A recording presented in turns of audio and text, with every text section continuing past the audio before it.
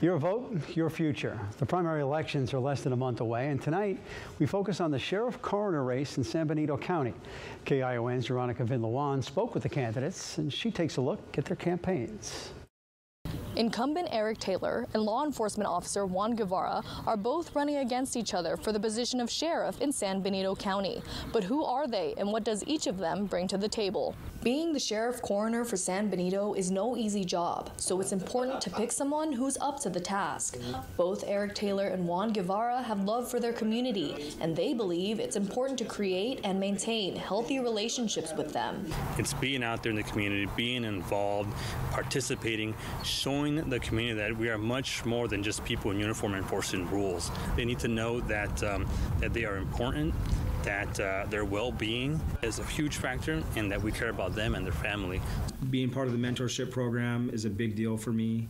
Having our staff present at community meetings, community functions, for the exact reason that the community deserves to know who's serving them. But we're actually doing that here, and we've been doing it for a number of years. Both candidates have ties to an organization known as the League of United Latin American Citizens.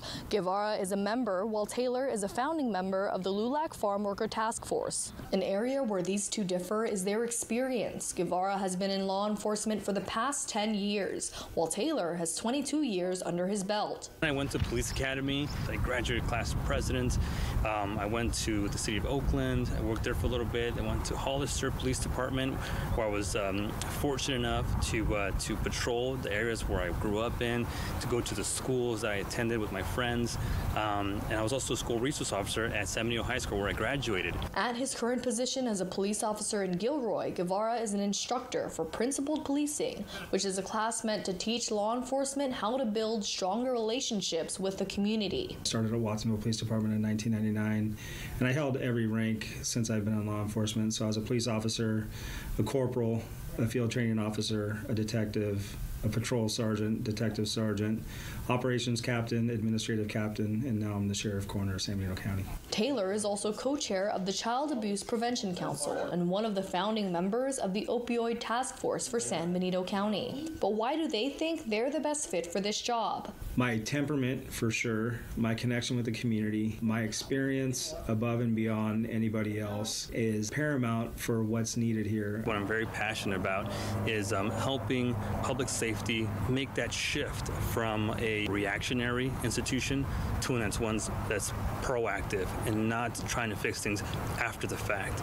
And I believe with all my heart that we can do that by building positive relationships, by getting to know people, by educating them.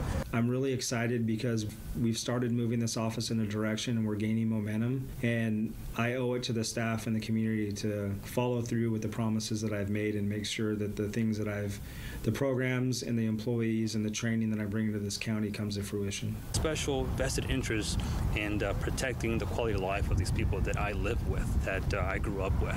It brings the level of commitment to a whole another level, and so it's something that I'm extremely prideful of, and if given the opportunity, I'll be able to enforce these rules in the county that I live. Be sure to cast your vote on June 7th to pick your next Sheriff-Coroner for San Benito County.